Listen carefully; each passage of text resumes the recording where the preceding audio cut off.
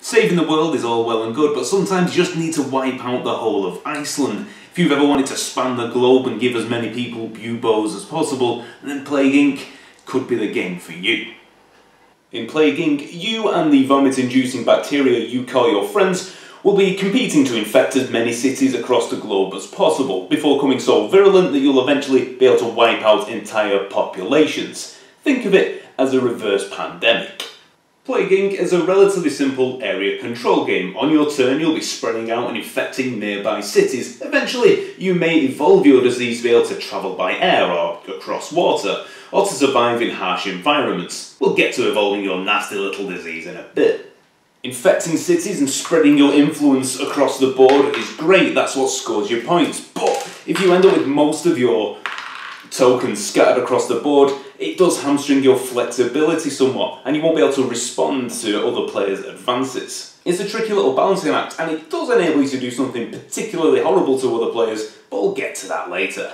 One of the most interesting things about Plague Inc. is the traits mechanic. Now, on your turn, you'll be able to spend your DNA points, which are incidentally also what you need to win, to purchase some of these traits. On your player board, you'll have a number of slots for trait cards, and you'll want all of them. You'll want to increase your infectivity, which lets you place more tokens each turn. You'll want to increase your lethality to help you kill more effectively, but you also want to be heat resistant, cold resistant, and to be able to travel by sea and air. But you only have limited slots, and 2 of these slots contain useful abilities that you may have to cover up. One of these abilities just lets you score an extra point, and the other one lets you move anywhere on the board, ignoring all the usual rules, which is really useful. But then you have to ask yourself, in order to win, when do you want to lose these abilities? It's an interesting question, an interesting decision. It's great. So you and your friends are happily spreading out across the globe like death-flavoured jam until one of you fills the last city slot in a country. Now, when this happens, the controlling player, whoever has the most tokens in there, has to roll the death dice, and if you roll equal to or under your lethality, that was a bit shit. Let's pretend I rolled a 1, then you kill the country, which is brilliant.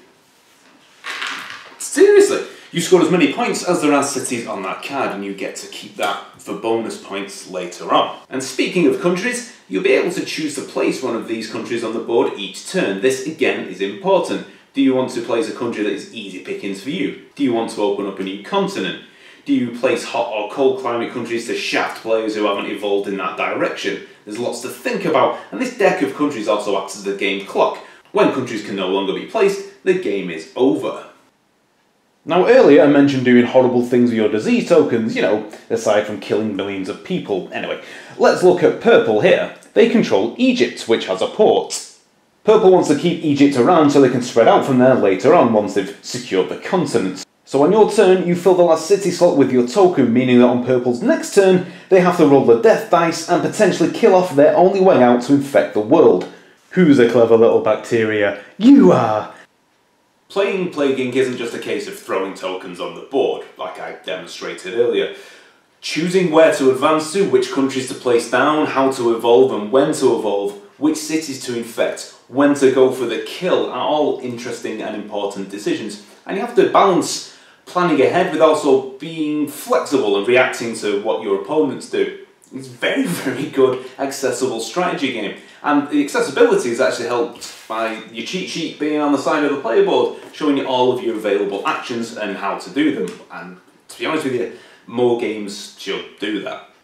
Admittedly, the theme and the sense of humour required to enjoy the theme may not be for everybody. It may be off-putting to some, especially some of the humorous descriptions on the trait cards that you evolve your disease with. Pustules. Multiple raised pustules form, filled with the thick, opaque liquid that can transmit infection if burst. Delicious. Your mileage may vary. Now adding to the longevity of Plague Inc. are the optional rules, namely the event cards, which add a nice dollop of spice to the proceedings, giving you special abilities, a bit of a take-that mechanic that some players may find interesting. But the main attraction here is if you flip over your playboard to the virus side.